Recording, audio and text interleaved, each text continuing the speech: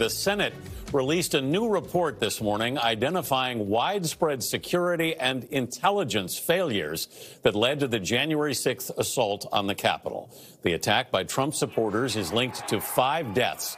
The staggering analysis details critical breakdowns involving several federal agencies and includes multiple recommendations to address the failures and protect the Capitol from possible future attacks. Chris Van Cleve spoke exclusively with the 4 key senators who spearheaded the bipartisan report. He's on Capitol Hill. Chris, good morning.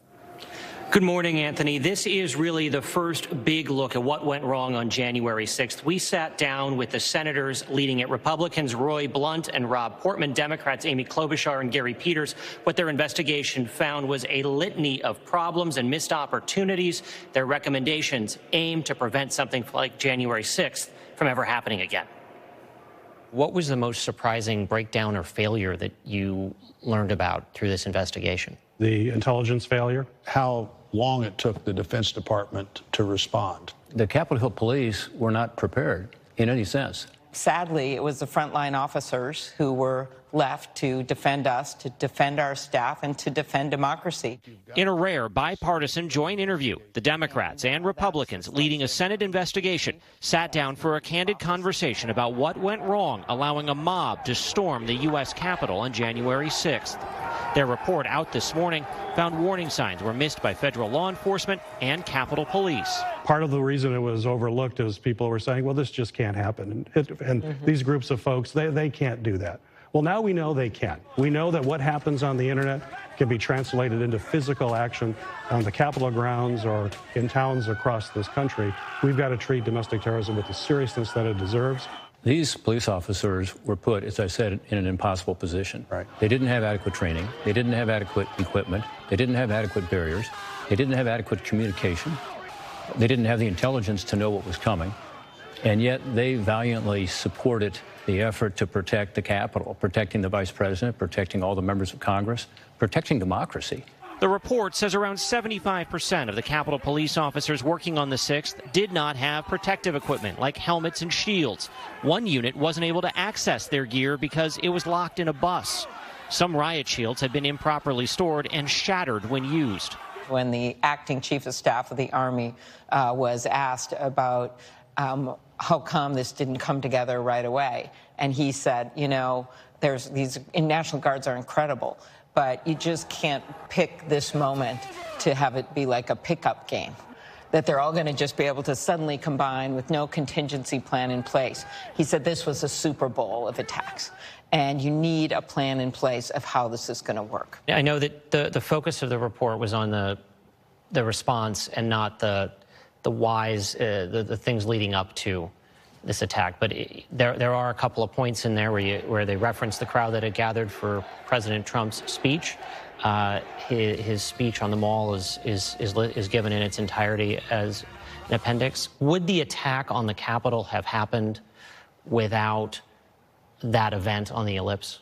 No, this wouldn't have happened if he hadn't done all those things. His false claims of this election is what led to this insurrection. Our job was not to go back and talk about what happened in terms of the motivation. It was about, okay, once it happened, you know, what did we do here in the Capitol, and how could this have happened, and how can we ensure it never happens again? Doesn't somebody need to look at the how, not just the why? Yes. But at the same time, you've got the Justice Department pursuing 450 prosecutions right now. I think you're going to find a lot of information that you can only find in one way, and that's to pursue this through the legal system, and that will lead you in new places if it's necessary to go there. Doesn't that kind of give a pass, though, to the rhetoric and the conspiracy theories that are being spread even by members of the Senate about the election and what happened on January 6th? The Justice Department is looking purely at criminal activity on the day of January 6th. Okay, so I just want to intercede here because Roy and I don't agree on this point. Our country needs this 9/11 style commission to get to the bottom of all this. While the prosecutions are going on, you can be looking at the causes and everything. But our mission right now was to protect this Capitol going forward. The Senate Rules Committee and the Homeland Security and Governmental Affairs Committee jointly made 20 recommendations, including appointing a new Capitol Police chief, bolstering training, enhancing communication between law enforcement agencies, improving coordination across federal, state, and local governments, and evaluating threats of violence on social media. Most of the changes, the senators believe, can be adopted immediately, marking a rare moment of agreement in a very divided Congress. And we believe that our duty was not just to say, oh, what a mess this was, and we disagree. Part of the message here is that we can figure this out together. Senators Klobuchar and Blunt plan to pursue legislation that would allow the Capitol Police chief to directly ask the National Guard for assistance in an emergency like the 6th. That should speed up Guard response if needed. The Capitol Police tell us, in part, it welcomes the analysis and agrees improvements are needed specific to intelligence analysis and dissemination, but insisted at no point prior to the 6th did it receive actionable intelligence about a large-scale attack. Just last night, we learned the number 2 at the department who was involved in the planning and response on January 6th was forced to resign. Tony?